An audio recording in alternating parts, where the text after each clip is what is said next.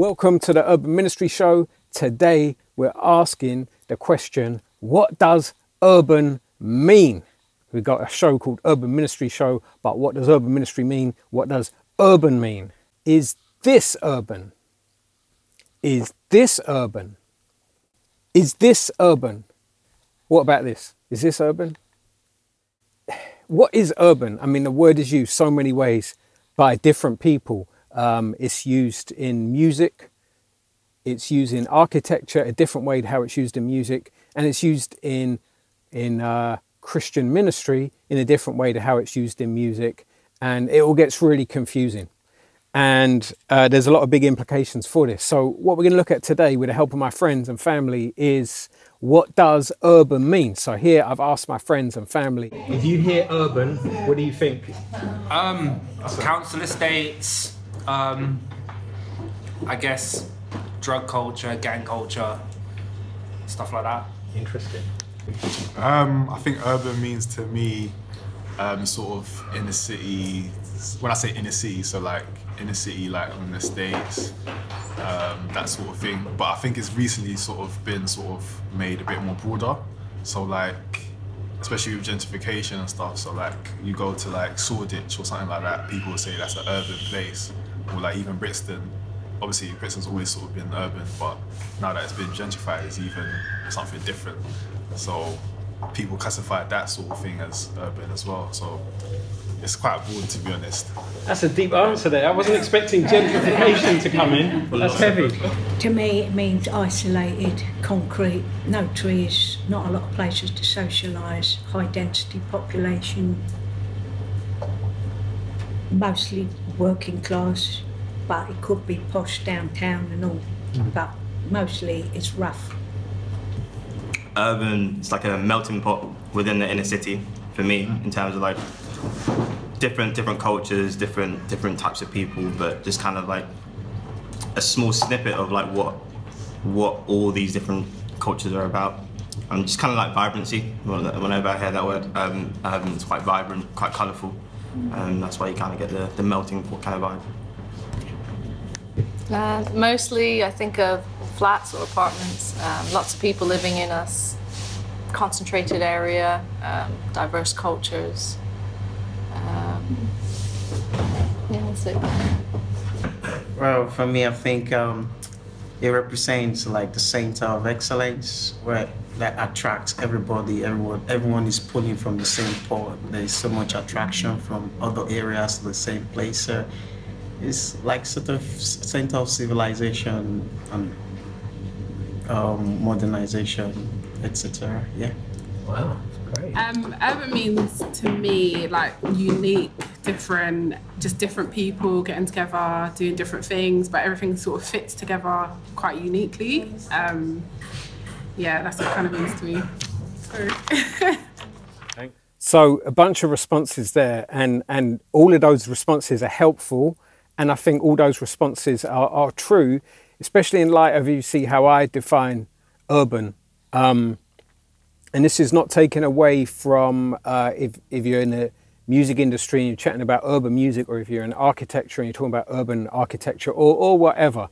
I'm just saying, for me personally, what helps me is to think of urban in terms of where you've got humanity en masse. You got loads of humans living together en masse, which means as a whole. You got humanity as a whole. But what it means is you've got all types of people in urban areas. It's not just like one type of person, it's all types of people, because you've got so many people together living in built up areas. And so in Harvey Con's book on urban ministry, he says in a city you have more of everything. More of everything. And if you think about it in terms of people, more of every type of person.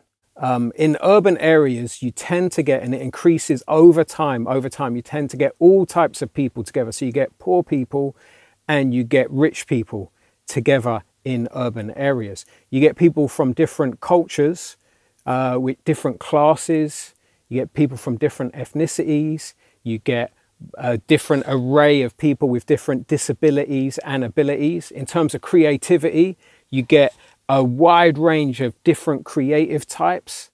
You know what? One thing that's worth pointing out as well is that there's some places that people consider urban because they're built up areas, a lot of people live in there, but they'd say, do you know what though, here we don't have a lot of diversity, it's all one kind of person. But the thing is, you actually find that in those areas, you've still got more of everything than you've got in, say, like the suburbs and that. But also what you'll find is over time, urban areas are becoming more diverse. They're getting more and more of everything. And what I've found is that church leaders are often a bit behind the times on these things, and they don't really notice what's happening. And you know, we all do it. We don't notice what's happening, and don't realize that our areas are becoming more diverse in ways that we're not aware of until years later. And then we're suddenly like, oh, and we're kind of behind the curve. I think we need to be ahead of the curve and see what is God doing in our urban areas. Who are the people he's bringing them to, and how can we make sure that we're reaching all of them? Which means that in urban places, in cities, what you've got is more of everything.